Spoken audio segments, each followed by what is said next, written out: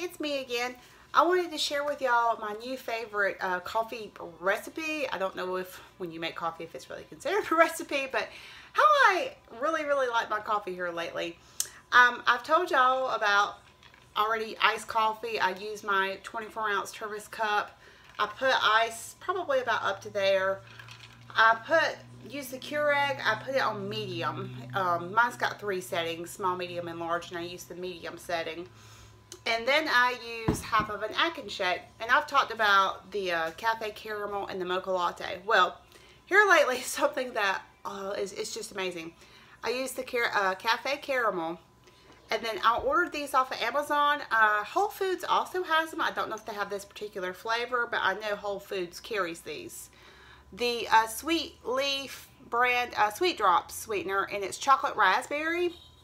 Don't know if y'all can see that. I take this and squeeze it like that, and however how much is in there, I shoot that into my coffee 3 times. And then I do my stevia. I do maybe 4 quick squirts with my stevia.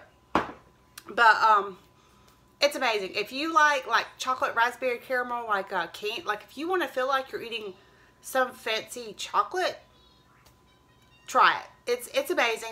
If you're not a raspberry person, you probably will not like it. But I don't know, here lately it's become my go-to and what I really enjoy. So I wanted to share that with y'all, and I will see y'all next video. Y'all have a great weekend. Love y'all. Bye.